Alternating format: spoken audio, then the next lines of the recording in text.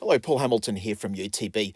So when we're creating these sort of objects and we're building them from scratch, we need to be able to do some simple things like adding, joining, editing, duplicating, and grouping, I think I mentioned as well. So let's have a look at how we do that. Let's create a quick horizontal project in Reality Composer.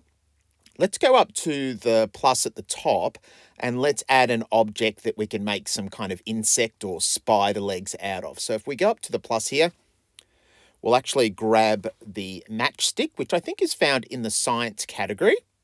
And you can use any object at all. You don't have to use the matchstick, but I'm just going to go down there and grab the matchstick. And what I'll do is I'll select it by tapping on it. I'll go over to my properties panel when I've selected it and change it to iconic in the look section and make it like a metallic kind of steampunk insect kind of leg. So I might make it aluminium or steel or something like that. So that's looking really good. Doesn't look like a matchstick anymore. Looks like a creepy little leg, which is great. But what we need to be able to do is select it and duplicate it. So we're going to use duplicate a lot in this project. And then we can actually drag it by dragging our cones. I always like to drag it back on top of the other one so that I've got that nice kind of symmetry or alignment. And then I can start moving it up. I can click on my red cone or my blue cone and do some rotations if I wanted to. And then just getting it in the right spot. So don't forget, you've got your snapping tool. Your snapping tool is essential for these sort of actions, but you can turn it off if you want to become more accurate. If you find that you're not getting to the exact degree, you want to turn that off. So I'm just going to move this around. That's looking pretty good. I might actually rotate it just a touch more so we can see the difference there. That's looking great. I'll join that over. A hot tip from me, make sure that you always zoom in with your two fingers as close as you can possibly get, just to see how it's all aligning and how it's matching up. Look at it from different perspectives to make sure it's looking good. And then we need to group them together. So I can actually tap on the side of my page and select all. And then if I tap on the objects now, I can now group them. Now that's the cheating way.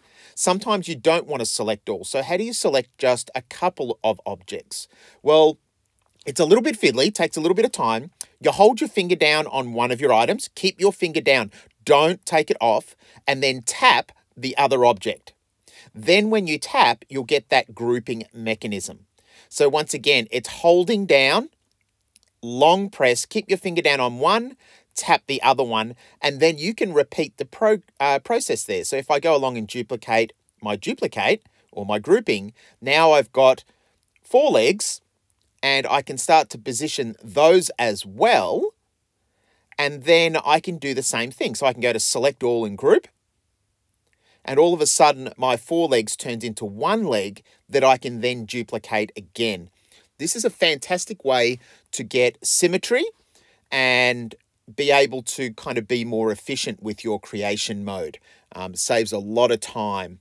So you can see there I've duplicated that whole set of legs. I'm rotating it by my through my green, and I've got this beautiful line of symmetry now, and it's actually becoming. So I could group them both together and duplicate again to make another set of legs. Once you get fairly fast at it, you can see that you can create some pretty cool stuff. So if we go back to my little Mechanica insect here, you can see how I've done that.